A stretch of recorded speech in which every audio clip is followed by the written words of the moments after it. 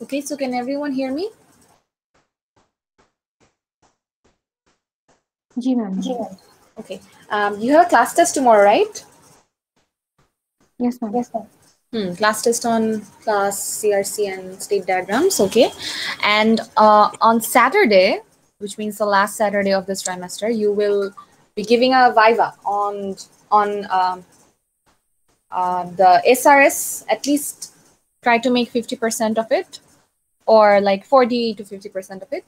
Then you can give a viva on it. মানে কে কিরকম portion করছে আর করেছে সেটা নিয়ে আর কি আমি আস্ক করবো আর কি এসআরএস এর উপর। তো এসআরএস এর ফাংশনাল নন ফাংশনাল রিকোয়ারমেন্টস কি কি এন্ড আপনাদের জন্য কোনটা অ্যাভেলেবল মানে অ্যাপ্লিকেবল সেটাও আপনারা ভালো করে চেক করে আসবেন।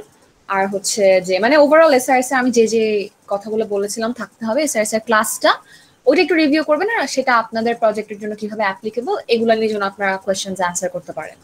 এটা হবে স্যাটারডেতে and this viva will be directly counted in your final exams marks, right? Final exam 25 এ হবে সেখানে 5 মার্কসই কিন্তু এই viva থেকে directly আসবে, সো এটা খুব ইম্পর্টেন্ট। আচ্ছা, আর সেকেন্ড কথা হচ্ছে যে ইয়েস ক্লাস টেস্ট টপিকসটা কি জানা বললেন? Class test কালকেরটা G ma'am. Class diagram, CRC cards and state diagram. G ma'am. আমাদের আরেকটা প্রেজেন্টেশন হবে না? হ্যাঁ, আর একটা লাস্ট প্রেজেন্টেশন হবে যেটা হচ্ছে আপনাদের 4টা ইভ্যালুয়েশন হয়ে যাবে কালকের মধ্যে। তাহলে লাস্ট যে প্রেজেন্টেশনটা সেটা হবে হচ্ছে লাস্ট ক্লাসে, which is Tuesday. I think that's 28. So 28th of this month আপনাদের লাস্ট প্রেজেন্টেশনটা হবে অন সিকোয়েন্স ডায়াগ্রামস। তো সিকোয়েন্স আজকে আমরা পড়বো। শুধুমাত্র সিকোয়েন্স ডায়াগ্রামে আপনাদের বানাতে হবে আপনাদের প্রজেক্টের এন্ড সেটা আপনার এসআরএস এ অ্যাড করে দিন। সো ইয়েস ম্যাম, আমাদের তো মনে হয় একটা মেকআপ ক্লাস আছে 27 তারিখে। হ্যাঁ, 27 তারিখে আছে, মানে মানডেতে আছে। ম্যাম, আমাদের হচ্ছে শনিবার রবিবার ম্যাম অনেকগুলো সিটি অ্যাসাইনমেন্ট পড়ে গেছে। আমাদের ইয়েটা কি ভাইবাটা কি মানে 27 তারিখে নেওয়া যাবে? যাবে, যদি আপনারা মনে করেন এটা আপনাদের জন্য ভালো হয় তাহলে আমি মানডেতে ভাইবা নিয়ে টিউসডেতে প্রেজেন্টেশন অথবা মানডেতে প্রেজেন্টেশন নিয়ে টিউসডেতে ভাইবা নিতে পারি। জি ম্যাম। তাহলে স্যাটারডেতে আমরা হচ্ছে কি একটা রিভিউ, মানে আমাদের একটা ক্লাস বাকি থাকবে for reviewing the entire syllabus, question নিয়ে ডিসকাশন করবো আর কি। তো সেটা তাহলে স্যাটারডেতে করি, আপনারা মানডেতে হচ্ছে গিয়ে তাহলে ইয়েটা দিয়ে দেন, প্রেজেন্টেশনটা দিয়ে দেন। জাস্ট প্রেজেন্টেশনে একটু টাইম লাগে বেশি এন্ড লাস্ট ক্লাসে তাহলে ভাইবাটা দেন আর কি। জি ম্যাম, এটা হলে ভালো হবে। ঠিক আছে, তাহলে আই থিংক এটা করেন আপনারা। মানডেতে প্রেজেন্টেশনটা দেন 27th-এ, আর টিউসডেতে আপনারা ভাইবাটা দেন। আর স্যাটারডেতে হচ্ছে আমরা তাহলে একটা রিভিউ ক্লাস করব। কালকে থাকছে আপনাদের প্রেজেন্টেশনটা কোন টপিকের উপরে? কোনটা প্রেজেন্টেশন হবে হচ্ছে সিকোয়েন্স ডায়াগ্রামের উপরে, যেটা আজকে আমরা দেখব। আর ম্যাম অ্যাসাইনমেন্ট 2 যেটা সেটা হচ্ছে রিপোর্ট সাবমিশন, যেটা এসআরএস যেটা সেটা না, যেটার উপর আপনারা ভাইবা দিবেন এসআরএস রিপোর্টটা, ওই ডকুমেন্টটা হচ্ছে আপনাদের অ্যাসাইনমেন্ট 2 হিসাবে কাউন্ট হবে। তো এইটা ডেডলাইন দিতে পারেন যেদিন ফাইনাল এক্সাম ওই দিনও সাবমিট করতে পারেন, ওই দিন থেকে পরে হওয়া যাবে না আর কি। ওকে, ঠিক আছে, তাহলে আমরা এখন সিকোয়েন্স ডায়াগ্রাম স্টার্ট করি।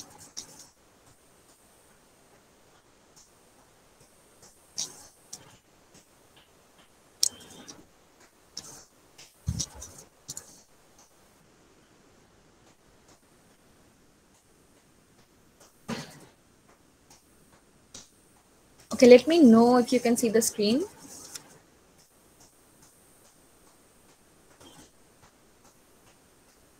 জি ম্যাম, দেখা যাচ্ছে। সো এইটা হচ্ছে আমাদের লাস্ট ডিজাইন ডায়াগ্রাম যেটা আমরা দেখব। We have already seen before the finals we had seen context, DFD, use case, activity, all of these diagrams. But after finals, what have we seen? আমরা পড়েছি class diagram, CRC, deployment, state, এগুলো পড়েছি। আর এখন আমরা দেখবো sequence diagram. তো sequence diagram আসলে অনেক অনেক ইম্পর্টেন্ট একটা ডায়াগ্রাম, এন্ড এটার সাথে মিল আছে হলো অ্যাকচুয়ালি কারোর সাথেই মিল নাই ফুললি, অনেকগুলোর থেকে কনসেপ্ট নেয়, লাইক ক্লাসের কনসেপ্টটা আছে এখানে, আবার সেই অ্যাক্টিভিটির কনসেপ্টটাও একটু আছে, আবার অ্যাক্টরের কনসেপ্ট আছে from use case. So it's like অনেকগুলো ডিফারেন্ট ডায়াগ্রামের থেকে কনসেপ্ট নিয়ে সিকোয়েন্স ডায়াগ্রামটা বানানো। বাট এইটার মেইন ফোকাসটা হচ্ছে টাইম, দ্য স্কেডিউল, মানে আপনি আসলে নট স্কেডিউলিং এক্স্যাক্টলি, বাট সেই টাইমের বা ফ্লোটা যে মানে ফ্লো অফ ওয়ার্ক অ্যাকচুয়ালি, সেটা হচ্ছে টাইমের সাথে কিভাবে আগাবে, সিকোয়েন্সটা কোনটার পরে কোন অ্যাকশন হবে, এইটা বোঝানো মেইনলি হচ্ছে সিকোয়েন্স ডায়াগ্রামের ফোকাস। তো সিকোয়েন্স ডায়াগ্রাম হলো আমাদের এটার জন্য যেটা হতে হয়, আমি অ্যাটেন্ডেন্স লাস্টে নিব, হ্যাঁ। সো সিকোয়েন্স ডায়াগ্রাম এর জন্য যেটা করতে হয় সেটা হচ্ছে যে it is basically it shows the interaction between classes and also the actors. So class diagram হচ্ছে আমরা ইন্ডিভিজুয়াল ক্লাসেসকে ডিটেইলে দেখাতাম এন্ড তাদের মধ্যে কিছু কানেকশনস দিতাম। এখানে আমাদের ক্লাসের ভিতরে কি কি আছে লাইক অ্যাট্রিবিউটস, তারপরে ফাংশনস, এগুলো কিছুই লাগবে না। অবজেক্টের কনসেপ্টটা লাগবে শুধু, অ্যান্ড অ্যাক্টররা কিভাবে এই অবজেক্টে ডিফারেন্ট ফাংশন কল করছে বা সেখান থেকে রিসিভ করছে মেসেজেস, সেইটা লাগবে। সো সিকোয়েন্স ডায়াগ্রামকে অ্যাকচুয়ালি আমরা ইভেন্ট ডায়াগ্রামও বলতে পারি। সো রান টাইমে বেসিক্যালি আমরা সিস্টেমের সাথে কিভাবে ইন্টারাক্ট করব, এইটা আসলে সিকোয়েন্স ডায়াগ্রাম দিয়ে সবচেয়ে ভালো করে বোঝা যায়। সো সিকোয়েন্স ডায়াগ্রামের মধ্যে বেসিক্যালি আমাদের কিছু এলিমেন্টস থাকে, actor, object, life line, focus of control, message and object distraction. তাহলে কোনটা কি এন্ড কোনটার সিম্বল কিরকম থাকে? সো সিম্বলস গুলো বেসিক্যালি এরকম থাকে। একটা অ্যাক্টর আমরা দেখাই ইউজ কেসে যেরকম অ্যাক্টর থাকে, sequence diagrams have similarly ড্রন actors, stick figure basically. So it can be a person or it can be an external system that is connected to your system, right? Just like use case diagram. So actor definition is universal across all diagrams. So it's a person or a system that interacts with your system.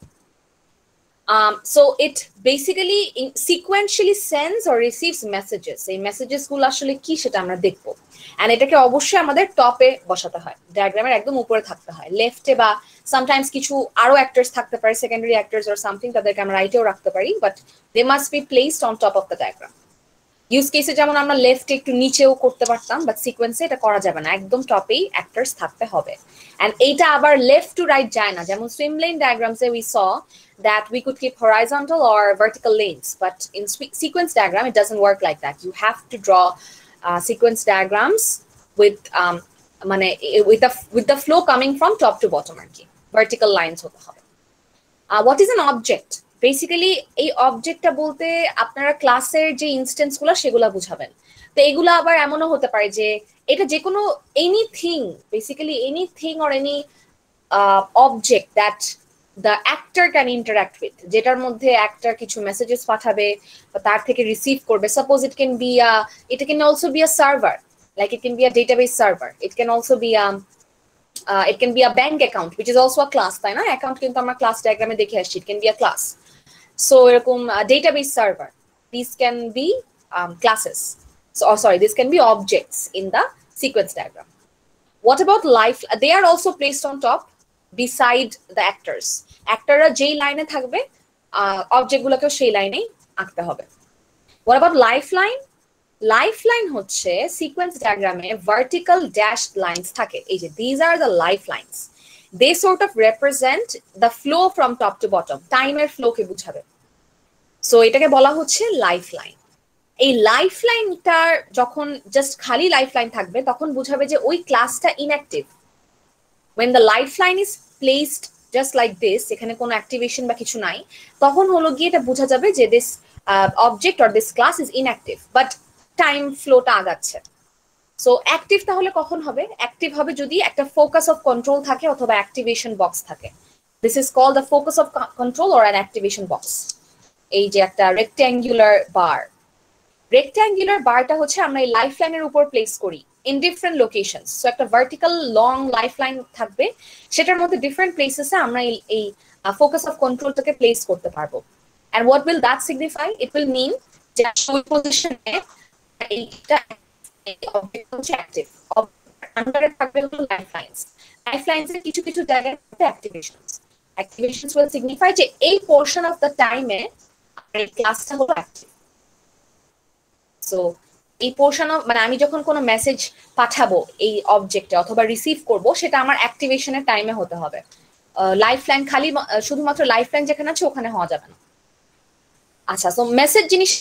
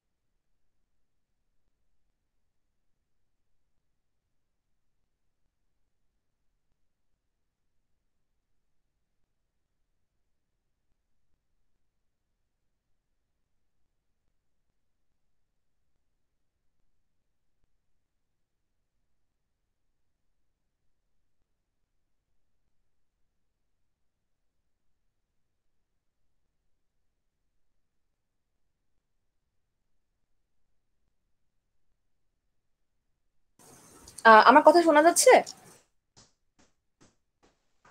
G ma'am. Sorry, আমার internet চলে গিয়েছিল। জি ma'am, ma'am আপনাকে phone দিছিলাম আমি। হ্যাঁ ma'am আপনাকে phone দিছিলাম। ও আচ্ছা, এটা কি আপনার নাম্বার ছিল? জি ম্যাম। ও আচ্ছা, না হ্যাঁ আমি ইন্টারনেট রিকানেক্ট করছিলাম। জি ওকে, তাহলে আমরা আবার যাই এটাতে। স্ক্রিন দেখা গেলে বলবেন।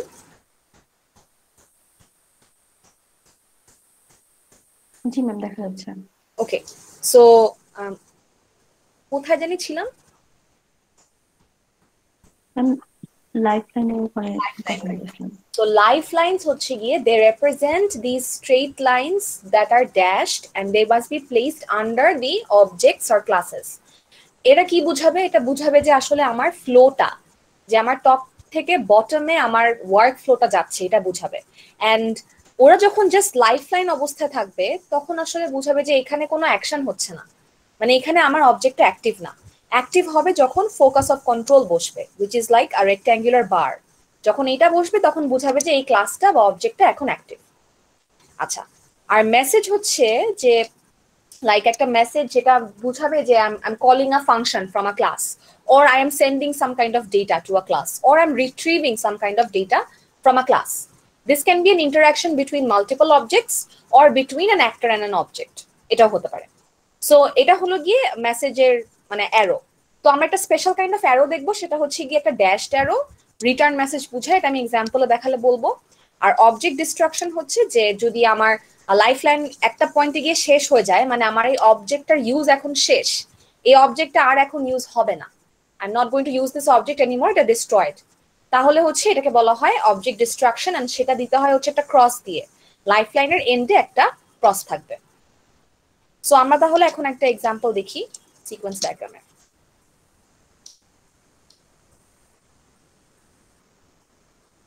So this is like the basic template of drawing a sequence diagram. So actor থাকবে একদম টপে, we'll start with the actor from the top left. হ্যাঁ, so usually আপনাদের যদি এরকম প্রাইমারি অ্যাক্টর একদম টপ লেফটে থাকে, সেকেন্ডারি বা অন্যান্য অ্যাক্টর থাকলে আমরা একদম টপ রাইটে দিতে পারি। তো অ্যাক্টর এরকম টপ লেফটে থাকবে, আর তাদের আন্ডারে দেখা যাচ্ছে অ্যাক্টরদের আন্ডারেও থাকবে লাইফ লাইন্স, অবজেক্টের আন্ডারে থাকবে লাইফ লাইন্স। সো এখানে বোঝাচ্ছে যে একটা অবজেক্ট, অবজেক্ট তাহলে আমরা কিভাবে দেই? ওই যে কার্ভড রেক্ট্যাঙ্গলস দিয়ে আমরা অবজেক্ট রিপ্রেজেন্ট করি, অ্যান্ড অ্যাক্টর হচ্ছে stick figure. So the lifelines under the actor will represent যে অ্যাক্টরটা হচ্ছে এইরকম টাইমের ডিফারেন্ট পোর্শনে অ্যাক্টিভ থাকবে। সো তার এই ফোকাস অফ কন্ট্রোল দিয়ে বোঝাচ্ছে যে সে এই পোর্শনটুকু টাইমে অ্যাক্টিভ ছিল। And এখান থেকে this arrow represents a message that actor is sending some kind of message to this object. And যখন অবজেক্টটা রিসিভ করবে মেসেজ তখনও তার অ্যাক্টিভেশনটা অন থাকতে হবে, মানে এইখানে এই পোর্শনটুকু নাই, শুধুমাত্র লাইফলাইন আছে, তাহলে দ্যাট ওয়ন্ট বি কারেক্ট। তারপরে হলো একটা রিটার্ন মেসেজ যদি দেখাই, যে এখানে রিটার্ন মেসেজ কিন্তু ড্যাশ অ্যারো দিয়ে দেখানো হয়েছে। সো আপনারা যে কনভেনশনটা ফলো করবেন, you will draw dash Arrows for return messages as well. এরপরে হচ্ছে রিকার্সিভ মেসেজ হলো যদি একটা অবজেক্ট বা ক্লাস যদি নিজেকেই কল করে, নিজের কোনো ফাংশনকেই কল করে, তাহলে সেটাকে বলা হয় রিকার্সিভ মেসেজ। সো এখানে দেখা যাচ্ছে যে এই অবজেক্টের অ্যাক্টিভেশন থেকেই আরেকটা মেসেজ পাঠানো হচ্ছে, সে এই মেসেজটা আসলে নিজেকেই পাঠাচ্ছে, মানে নিজের কোন একটা ফাংশনকে পাঠাচ্ছে। সো এটা আমরা দেখাই রিকার্সিভ মেসেজ দিয়ে। রিকার্সিভ মেসেজ হলে নতুন একটা অ্যাক্টিভেশন অ্যাড করে দেওয়া হয় সাইডে। সো এখানে সে যখন রিসিভ করবে ওই পোর্শনটা থেকে কিছু দূরে তার যতক্ষণ সে অ্যাক্টিভ থাকবে আর ওই মেসেজটা সেটা এঁকে দেওয়া হয়। আচ্ছা, সো তারপরে দেখা যাচ্ছে যে একটা পরে আবার অ্যাক্টিভ হতে পারে, দ্যাটস অলসো অ্যাপ্লিকেবল। সো যখন যখন অ্যাক্টিভ থাকবে তখন তখন তাদের আন্ডারে রেক্ট্যাঙ্গুলার বারস আনতে হবে। So let's draw a sequence diagram of logging into UCAM. What will that look like? So this is an actor, which is basically the student who will log into UCAM. এখন UCAM এর এই log in করার জন্য so ওরা হলো গিয়ে UCAM log in page থাকবে, UIO database থাকবে, UCAM হোম পেজ থাকবে। সো একটা লগ ইন পেজকে আমরা একটা অবজেক্ট হিসেবে চিন্তা করতে পারি, বিকজ এই লগ ইন পেজের আন্ডারে তো আসলে অনেক অ্যাট্রিবিউটস থাকবে। এই লগ ইন পেজকে অ্যাক্সেস করার জন্য I will have to call several functions, so on and so fourth. So basically এই জিনিসটা আমরা চিন্তা করতে পারি যে লগ ইন পেজ, তারপরে ডেটাবেস বা ডেটাবেস সার্ভার বা and home page, all of these are objects. এখন স্টুডেন্ট হচ্ছে গিয়ে যখন that student will visit UCAM or ELMS, that person will need to send a message to the login page, তাই না? So সেই মেসেজটাই আসলে যাচ্ছে 1 দিয়ে। সো আপনারা যেটা করবেন যে নাম্বারিং করবেন মেসেজেস গুলার। সো এটা হচ্ছে number 1, visit UCAM or ELMS। So the first টাস্কটা হচ্ছে ভিজিট করা। তো এই ভিজিট করার পরে এটা একটা সাব টাস্ক থাকতে পারে, সেটা হচ্ছে রিফ্রেশ পেজ। একটু খেয়াল করেন যে আমি যখন UCAM কে ভিজিট করলাম, আমি যদি রিফ্রেশ করি, এটা তো কোনো নতুন টাইপ অফ টাস্ক না, এটা তো আমার ওই টাস্কটাকেই হলো গিয়ে আমি রিফ্রেশ করছি, বা ওই টাস্কের একটা sub task. So that's why this is 1.1, which is refresh page, and refresh করলে সে তো আসলে নিজের কাছেই থাকবে। সো এখানে আসলে অ্যাক্টিভেশন অ্যাড করে দেওয়া হলো। Then after visiting, that student will send the login credentials like the username or the password and the password. So to হচ্ছে login using username and password. তো এখানে কোনো একটা টাস্ক বা অ্যাক্টিভিটি বা মেসেজ কল করা হয়, কোনো ফাংশন কল করা হচ্ছে, সো সেটা আর কি এখানে চলে গেল। তো ক্লিক বাটন আসলে আপনারা এক্সামে ক্লিক বাটন টাটন এত দিয়েন না, এটা তো আসলে খুব সব কেসে তো আসলে আপনার বাটন ক্লিক করতে হবেই। সো এটা না থাকলেও আসলে সমস্যা নাই। Send information to verify, this is important. So আপনি যখন লগ ইন করার জন্য ক্রেডেনশিয়ালস পাঠালেন, UCAM লগ ইন পেজটা কি করবে, সে হচ্ছে UIO ডেটাবেসকে কল করবে ভেরিফিকেশনের জন্য। সো সে হচ্ছে কি কিছু ইনফরমেশন ভেরিফিকেশনের জন্য পাঠাবে। দিস ইজ মানে যেহেতু 2.2 কেন, কারণ দিস ইজ আন্ডার 2, এটা তো লগ ইনের একটা পার্ট, ভেরিফিকেশনটা তো আসলে লগ ইনের একটা part. So send information to verify কোথায় যাবে, UIO ডেটাবেসে। একটু খেয়াল করেন যে UIO ডেটাবেস কিন্তু এর আগে কখনোই অ্যাক্টিভ ছিল না, বিকজ এখানে কোনো ফাংশনও কল করা হয় নাই, এখান থেকে কিছু কোনো মেসেজও যায় নাই এক্সেট্রা। সো সে যদি অ্যাক্টিভ না থাকে ততক্ষণ আসলে কিছু থাকবে না, অনলি লাইফলাইন থাকবে। এখানেও খেয়াল করেন যে এই পোর্শনটুকু লগ ইন পেজে আসলে কোনো কিছু হয় নাই, সো এই পোর্শনটুকু টাইমে আসলে লগ ইন পেজটা ইনঅ্যাক্টিভ ছিল। ম্যাম এটা কি নির্দিষ্ট একটা টাইমের পর ইনঅ্যাক্টিভ হয়ে যাচ্ছে সেই পার্টটা? কোনটা? না না, কিছু টাইম পরে ওটা হলো গিয়ে ক্রস দিয়ে যেটা করা হয়, মানে ওই অবজেক্ট এখন ডিস্ট্রয়েড, এটা বোঝাচ্ছে যে এতক্ষণ ধরে ডেটাবেসটা আসলে ইনঅ্যাক্টিভ। কিছু টাইম পরে যে ইনঅ্যাক্টিভ হয়ে যাবে ওইটা না, মানে UCAM লগইন পেজ যেটা, হ্যাঁ UCAM লগইন পেজটা হচ্ছে কি কিছু টাইম পরে ইনঅ্যাক্টিভ। হ্যাঁ আপনি ঠিক বলেছেন, এটা হলো গিয়ে যে আপনি ভিজিট করে রাখলেন, এখন আপনি লগ ইন করলেন না, তাহলে ওই পোর্শনটা তো সেই ইনঅ্যাক্টিভ আছে, তার সাথে কোনো মেসেজও পাস হচ্ছে না, সে কোনো মেসেজ দিচ্ছেও না, সো এই পোর্শনটুকু সেই ইনঅ্যাক্টিভ। যখন হচ্ছে দিবে তখনই হচ্ছে অ্যাক্টিভ হয়ে যাবে, তখনই অ্যাক্টিভ হবে, এক্স্যাক্টলি। সো আমি যখন লগ ইন করতে চাবো তখন আসলে আমার অ্যাক্টিভ মানে এই অ্যাক্টিভ পোর্শনের সাথে ইন্টারঅ্যাক্ট করতে হবে। So then I send information for verification, then UIO database সেই ভেরিফিকেশন রেজাল্টটা পাঠালো। তো খেয়াল করেন এই ভেরিফিকেশন রেজাল্টটা it is a response for this thing, এই যে সেন্ড ইনফরমেশন টু ভেরিফাই, এটা রেসপন্স হিসাবে আসলে ভেরিফিকেশন রেজাল্ট আসছে, দ্যাটস ওয়াই এটা ড্যাশড লাইনে দিতে হবে। সো এইটা রেসপন্স হিসাবে আসছে, এই জন্য ড্যাশ লাইনে দিতে হচ্ছে। আচ্ছা, তারপরে হলো গিয়ে ভেরিফিকেশন রেজাল্ট আসার পরে দুইটা কেস হতে পারে, একটা হচ্ছে ইফ মানে if it is valid R if it is invalid. তো এটার জন্য আমরা ইউজুয়ালি একটা বক্স করি, ওটা আমি একটা এক্সাম্পলে দেখাবো, বক্স করে দেখালে বেটার হয়, মানে alternative cases. So log in যদি ভ্যালিড হয় তাহলে হচ্ছে redirect to users home page, তাহলে হোম পেজে চলে যাবে। আর যদি ইনভ্যালিড হয় তাহলে একটা মেসেজ ডিসপ্লে এরর আসবে, মানে এরর ডিসপ্লে হবে, যেটা স্টুডেন্টের কাছে ফেরত যাবে। সো খেয়াল করেন যে এই অ্যারোটা কিন্তু ড্যাশড না, বিকজ এটা কোনো রেসপন্স না, এটা একটা কন্ডিশনের একটা মানে এটা একটা কন্ডিশন হলেই কাজটা হবে, but this is not a response. এটা this was a direct response, verification result, this was a direct response for sending information to verify, এটা that's why this had a dash line. But এইখানে তো এই error মেসেজটা display করা, এটা কোনো কিছু রেসপন্স না, সো এটা আসলে কোনো ড্যাশ লাইন থাকবে না। তো এতটুকু পোর্শন হচ্ছে কি UCAM লগ ইনের জন্য। তো আমরা আরো কয়েকটা এক্সাম্পল দেখি এখন, আর ক্লাসেও একটা বড় এক্সাম্পল প্র্যাকটিস করব।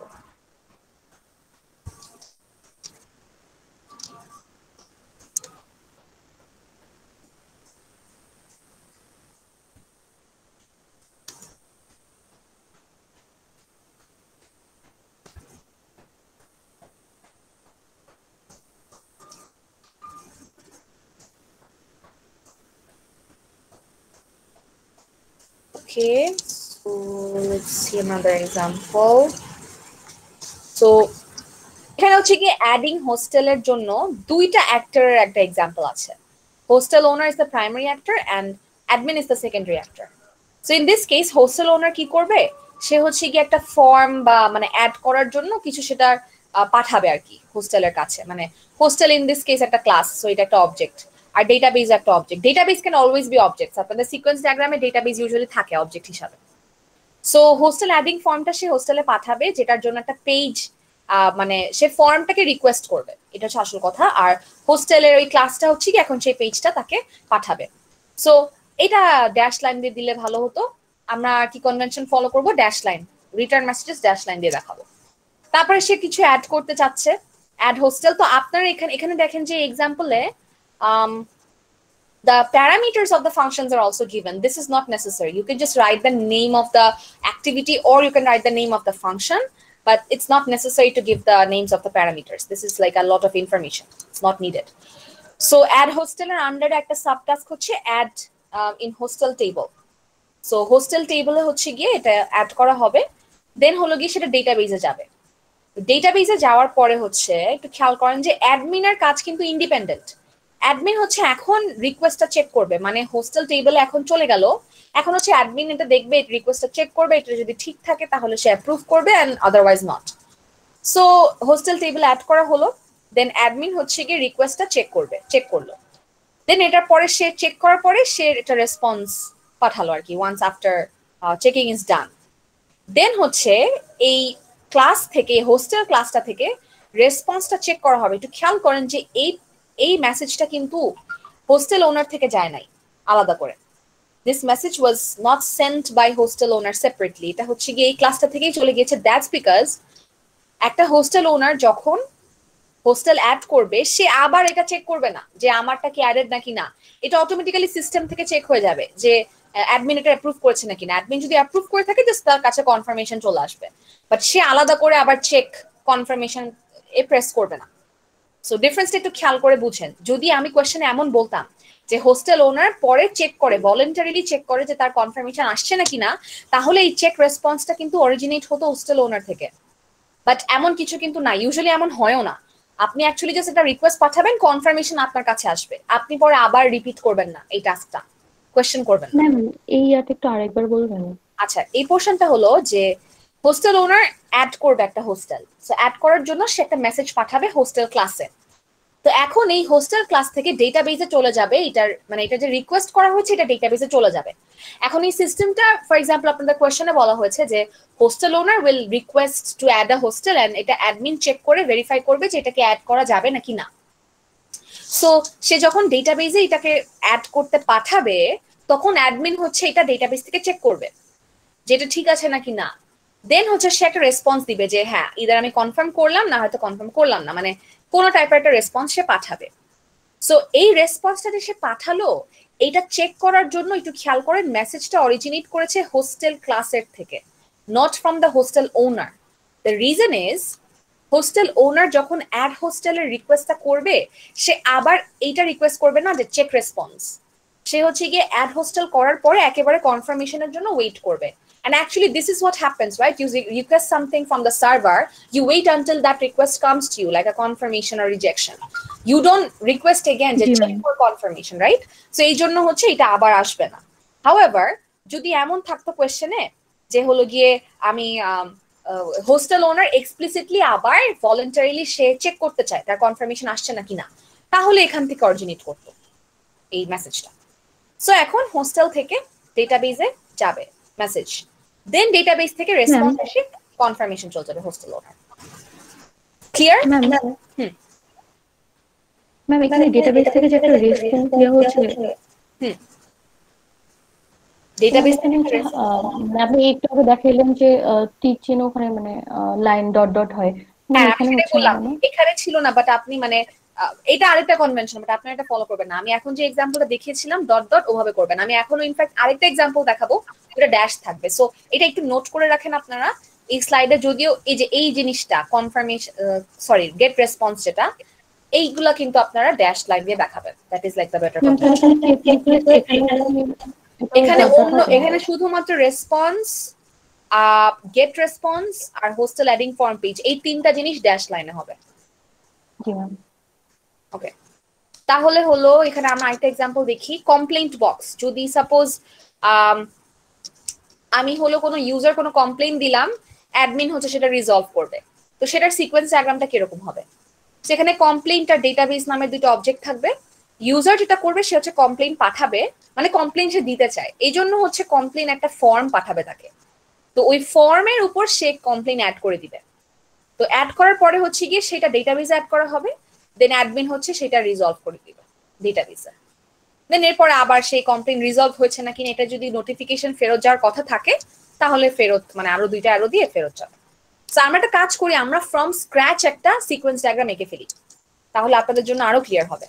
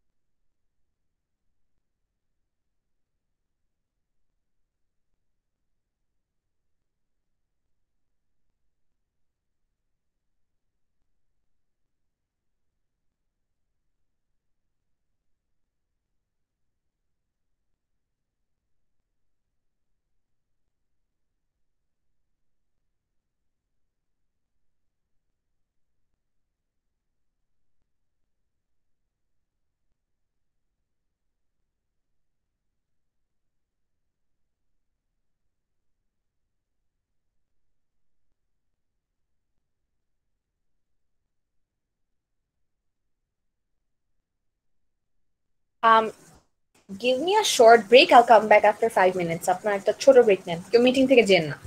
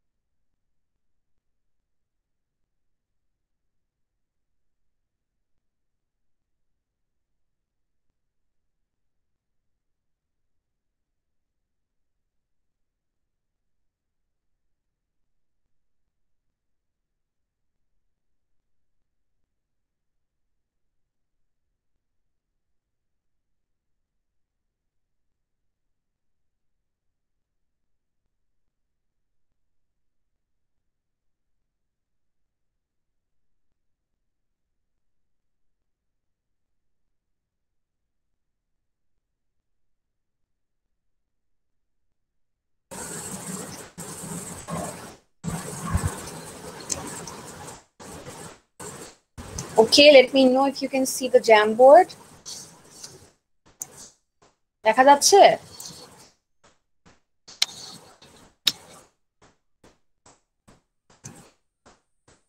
স্ক্রিনটা দেখা যাচ্ছে? না ম্যাম, এখনো দেখা যাচ্ছে না। দেখা গেলে বলুন।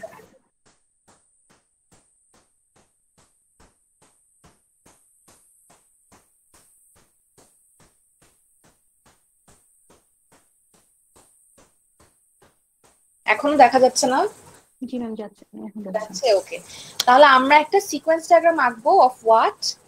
We will draw a sequence diagram. Consider that you're given a scenario where a person wants to retrieve some money from the ATM card. একটা application or something যেটা দিয়ে সে ATM card, মানে একটা ATM card টাইপের একটা application যেখান দিয়ে you can retrieve some money, okay, from your account. এটা হচ্ছে আসল কথা। Like you can imagine যে আপনার mobile banking টাইপের কিছু, any kind of thing like that. So in that case, যদি বলা আছে যে first you have to insert your card which is verified, and then you have to insert your PIN which is also verified, and then you can receive money, after which your card is returned to the person. So in this case, how do we draw the use case diagram? আমাদের objects কি হবে? actor তো একটাই থাকছে যে পারসনটা, and আমাদের object গুলো কি থাকবে? ফার্স্ট হচ্ছে যে এটিএম টা অথবা দা অ্যাপ্লিকেশন যেখান থেকে আমরা রিট্রিভ করব। The second thing is the database. The bank server, actually, not the database, the bank server.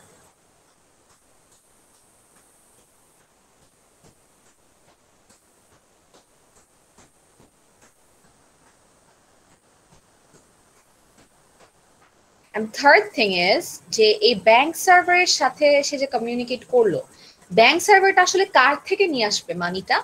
Bank account থেকে। So bank account will be the third object.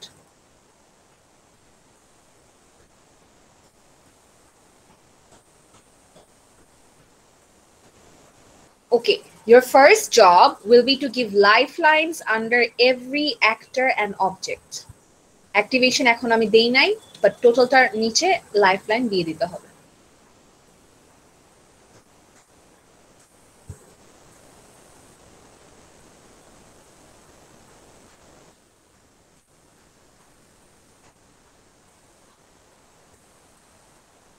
Next, the first thing that will happen is that the person will enter their card in the ATM booth, right?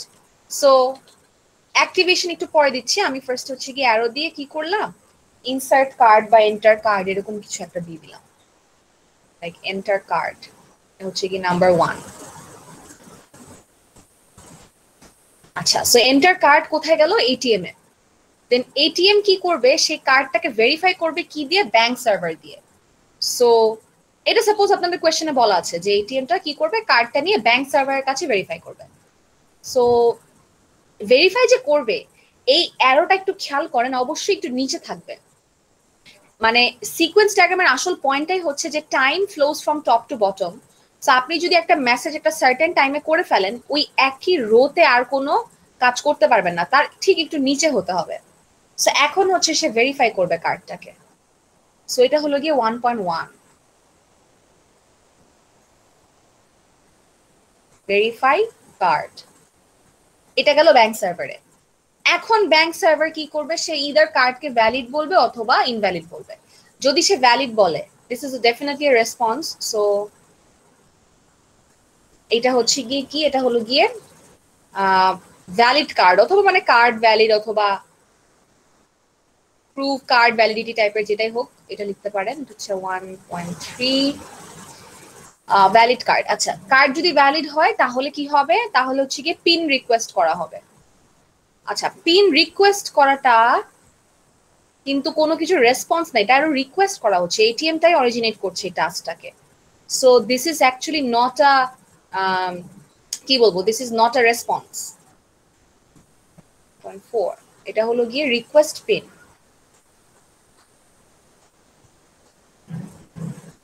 আচ্ছা, and যদি invalid card হয় তাহলে eject করতে হবে। So invalid কার্ডও কিন্তু আসলে একটা রেসপন্স, তাই না? ভেরিফাই কার্ডের একটা রেসপন্স ছিল ভ্যালিড, আরেকটা রেসপন্স হবে হচ্ছে গিয়ে ইনভ্যালিড।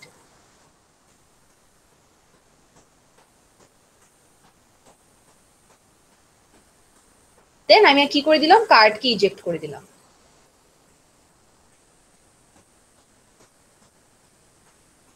আচ্ছা, এখন আমরা একটা নতুন জিনিস শিখবো, সেটা হচ্ছে যদি সিকোয়েন্স ডায়াগ্রামে একটা ইফ এলস অবস্থা থাকে, if there is a conditional statement, if there is a conditional situation in sequence diagram, then সেইটাকে একটা অল্টারনেটিভ বক্সের মধ্যে দিয়ে দিতে হয়।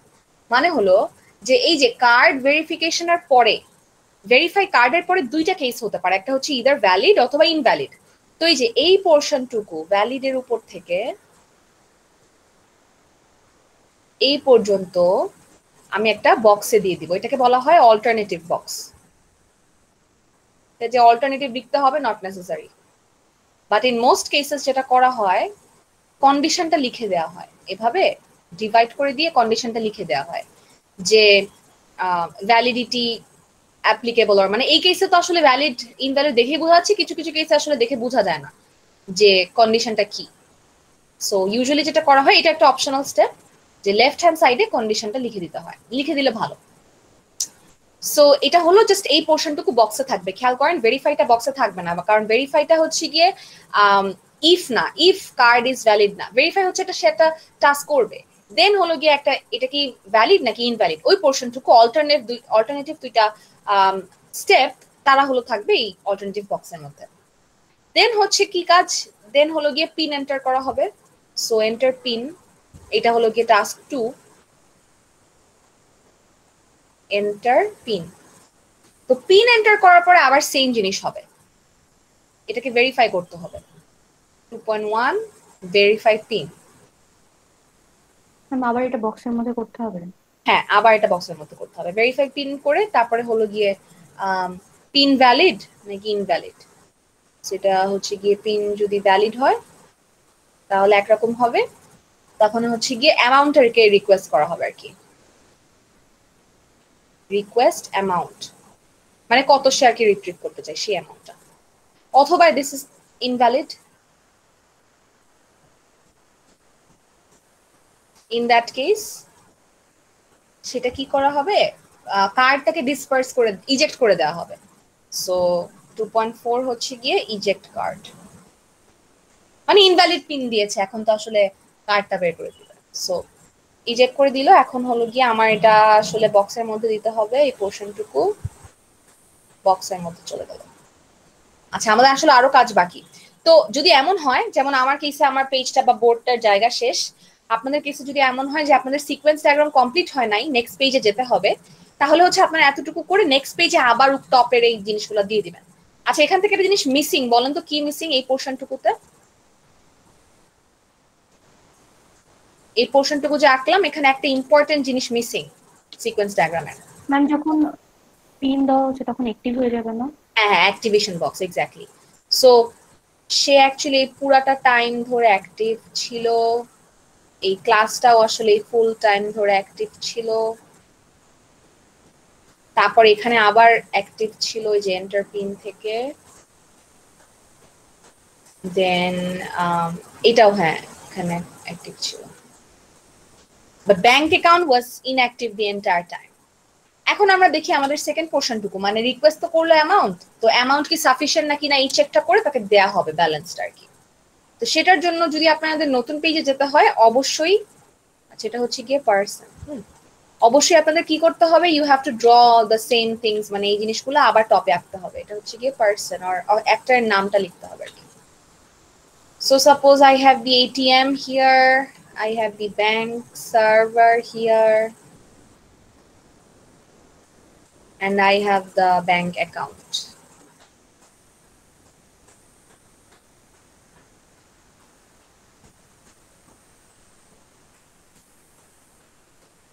এই কেসে আমি কি করে দিলাম, লাইফ লাইন্স দিয়ে দিলাম।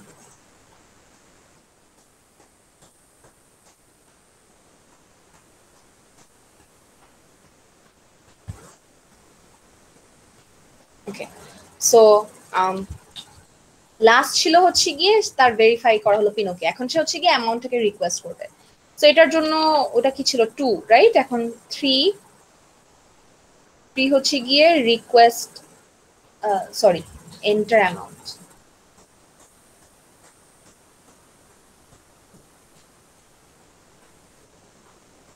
সো এন্টার করার পরে হলো গিয়ে এটিএম কি করবে, এটিএম হলো গিয়ে ট্রান্সফারকে বিগিন করবে, রাইট? সে বিগিন করবে ট্রান্সফার। তো ট্রান্সফার বিগিন করার জন্য তো আসলে তার কি করতে হবে, তার হলো গিয়ে চেক করতে হবে। তো এই চেকটা তো ব্যাংক সার্ভার করলে হবে না, আমার তো অ্যাকাউন্টে গিয়ে চেক করতে হবে, তাই না? যে আমার ব্যালেন্স কি সাফিসিয়েন্ট নাকি না, এই চেকটা যদি আমি করতে চাই অবশ্যই আমার ব্যাংক অ্যাকাউন্টের হেল্প লাগবে। তো এখন ব্যাংক অ্যাকাউন্ট অ্যাক্টিভ হবে। আমি যদি ট্রান্সফার বিগিন করতে চাই, সার্ভারকে আমি রিকোয়েস্ট করলাম, এখন সার্ভার হচ্ছে গিয়ে অ্যাকাউন্টে কি করবে, চেক করবে। চেক ব্যালেন্স, ব্যাংক অ্যাকাউন্টে ব্যালেন্স চেক করলো। আচ্ছা, এখন আমরা দেখি একটা কেসে কি করবে, যদি হলো গিয়ে আমার ফান্ড সাফিসিয়েন্ট থাকে তাহলে একটা কাজ হবে, আর ফান্ড যদি ইনসাফিসিয়েন্ট থাকে তাহলে আরেক রকম কাজ হবে। সো আমরা এজিউম করলাম যে আমাদের ফান্ড যদি ফার্স্ট কেসে sufficient, in that case withdrawal, successful withdrawal or something like that, এইটা হচ্ছে গিয়ে আমার রেসপন্স হিসাবে যাবে। এরপরে হলো গিয়ে ট্রানজাকশন সাকসেস একটা মেসেজ যাবে, এটা 3.3, এটা 3.4, ট্রানজাকশন সাকসেস টাইপের একটা কিছু যাবে এখানে। দেন হলো গিয়ে কার্ডটা আর কি ডিসপার্স হয়ে যাবে। সো 3.5 এ গিয়ে ডিসপার্স কার্ড। আচ্ছা, দিস ইজ ডান। আরেকটা কেস কি হতে পারতো, যদি আমার ফান্ডটা সাফিসিয়েন্ট না থাকতো, ইনসাফিসিয়েন্ট ফান্ড, তাহলে কি হতো, তাহলে হচ্ছে গিয়ে ফেইলড ট্রানজাকশন।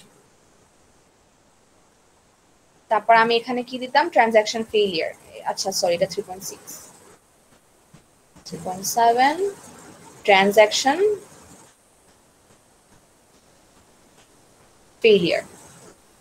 মানে এখানেও তো ইফেলস এর ব্যাপারটা আসতেছে না? হ্যাঁ আসবে, ট্রানজাকশন ফেইলিয়ার। দেন হচ্ছে গিয়ে আমি কি করে দিলাম, এরপরে হলো গিয়ে আমি ডিসপার্স করে দিলাম কার্ডটাকে।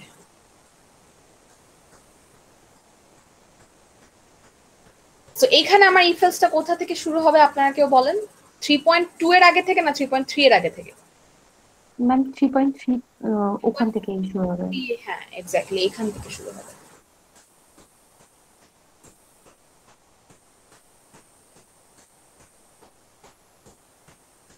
এন্ড এখানে খেয়াল করেন, আমি কিন্তু আমার কন্ডিশনটা এখানে বলে দেই নাই, আগের কেসে যেমন বোঝা যাচ্ছিল। সো ইন দিস কেস আমি কি করব, আমি একটা এরকম দিতে পারি এখানে, সাফিসিয়েন্ট ব্যালেন্স, এটা কিন্তু বাইরে থাকবে সিকোয়েন্সে, মানে লাইফ লাইনের বাইরে। আর এখানে হচ্ছে ইনসাফিসিয়েন্ট ব্যালেন্স, দুটো কন্ডিশনটা আমি দিয়ে দিলাম। নেক্সট হচ্ছে কি ডিসপার্স করে ফেললো। ডিসপার্সের পরে, ডিসপার্স মানে হলো গিয়ে এখন কার্ডের কাজ শেষ, এটা জানায় দেয় আর কি। আর এখন আমি যদি ইজেক্ট করি তাহলে ইজেক্ট কার্ড, যেটা আসলে দুইটার পরেই হবে। সো 3.9 দিয়ে ইজেক্ট কার্ড। তো এখানে আসলে আমার ওই যে ওই অ্যাক্টিভেশন ফাংশনগুলো, অ্যাক্টিভেশন বক্সগুলো দিতে হবে। সো মানে 3.9 হচ্ছে ওইটা বুঝলাম না কোনটা ডিসপার্স কার্ড, এটার জায়গায় আপনি অন্য একটা টার্ম ইউজ করলে হতো। ডিসপার্স মানে হচ্ছে কার্ডের কাজ শেষ, লাইক নোটিফাই টাইপের কিছু ইউজ করলেও হতো। আর ইজেক্ট তো আসলে দুজনের পরেই হবে, তাই না? ইজেক্ট আমার এই কেসে হবে, এই কেসে হবে। এখানে আপনারা ইজেক্ট না দিয়ে এখানে জাস্ট ইজেক্ট ইজেক্ট দিতে পারতেন, তাহলেও হতো, ঠিক ছিল, সমস্যা নেই। তো অ্যাক্টিভেশন বক্সগুলো দিয়ে দিতে হবে। আর ব্যাংক হচ্ছে কি, এখন ব্যাংক সার্ভার তো অ্যাক্টিভ আছে, ব্যাংক অ্যাকাউন্টও এখন অ্যাক্টিভ হলো, কিন্তু এই পোর্শনটুকু মাত্র, এর নিচে সে আর অ্যাক্টিভ নাই। সো এখানে শেষ। এটা হচ্ছে আমাদের এই জিনিসটার সিকোয়েন্সটা। মানে আমারটা কিন্তু অনেক ক্লামজি হয়েছে, আপনাদের জন্য এত ক্লামজি না হয়। ম্যাম 3.9 টা আরেকবার একটু বলবেন, আমি এই পার্টটা বুঝতেছি না। 3.9 3.9 3.9 যদি আমি নাও দিতাম আপনার সিকোয়েন্স ডায়াগ্রাম ভুল হতো না। ডিসপার্স কথাটা মানে হলো গিয়ে এখন হচ্ছে গিয়ে আপনার কার্ডটাকে ডিস্ট্রিবিউট করে দেওয়া হবে। হ্যাঁ, এই জিনিসটা একটা নোটিফিকেশন, আমি মিন করছি এখানে একটা নোটিফাই টাইপের কিছু একটা থাকলো, সাপোজ এখানে নোটিফাই থাকলো, নোটিফাই করে দেওয়া হলো। বাট ইজেক্টের যে কনসেপ্টটা, এই জিনিসটা তো পরে থাকবে ইন বোথ কেসেস, মানে সাফিসিয়েন্ট হোক আর ইনসাফিসিয়েন্ট হোক, তাকে যেই নোটিফিকেশনই দেওয়া হোক, ইন বোথ কেসেস ইজেক্ট তো করতেই হবে কার্ড, তাই না? সো এই জিনিসটা আপনি এভাবেও দিতে পারতেন, অথবা জাস্ট এখানে নোটিফাই নোটিফাই না দিয়ে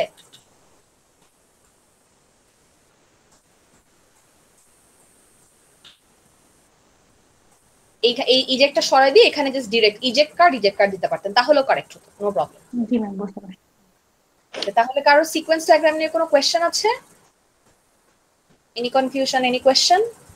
নাহলে আপনারা যেটা করবেন, ক্রসটা হচ্ছে না, ক্রসটা সবার লাস্টে তারপর লাস্টে ক্রস করে দিবেন। ইয়েস, যদি আপনাদের এখানে যেহেতু কাজ শেষ, তিনটারই ক্রস শেষ, যদি এমন হয়ে থাকে যে আমার কোনো একটা সার্টেন ক্লাসের কাজ শেষ হয়ে যেত, এটা অ্যাকচুয়ালি আপনাদের প্রজেক্টের জন্য বেশি অ্যাপ্লিকেবল হবে, because your project is quite big, right? So in that case আপনি নিজেই বুঝবেন আসলে যে একটা সার্টেন ক্লাস আপনার লাগবেই না, তখন আপনি এটা ক্রস দিয়ে দিবেন। ইন দিস কেস আমার তিনটাই আর লাগবে না, সো আমি তিনটাতেই ক্রস দিয়ে দিলাম। ওকে, সো আপনারা তাহলে যেটা করবেন যে presentation which is like next Monday, right, 27th আপনাদের প্রজেক্টের জন্য একটা সিকোয়েন্স ডায়াগ্রাম বানায় আনবেন, এন্ড এইটা প্রেজেন্ট করবেন ওই যে এক দুইজন যতগুলো ইচ্ছা প্রেজেন্ট করেন, বাট আমি সবাইকে আগে কোয়েশ্চেন করব, গ্রুপের যে প্রেজেন্ট করবে বা না করবে সবাইকে আমি কোয়েশ্চেন করব যে আসলে আপনারা যে সিকোয়েন্স ডায়াগ্রামটা বানিয়েছেন ওইটার রিলেটেড কোয়েশ্চেন করব। তো প্রেজেন্টেশন কি শুধুমাত্র সিকোয়েন্সের উপরে, সিকোয়েন্স ডায়াগ্রাম? আচ্ছা, ঠিক আছে, তাহলে আমাদের ক্লাস আজকে এখানেই শেষ। আমি তাহলে আপনাদের অ্যাটেন্ডেন্সটা নিয়ে নিই।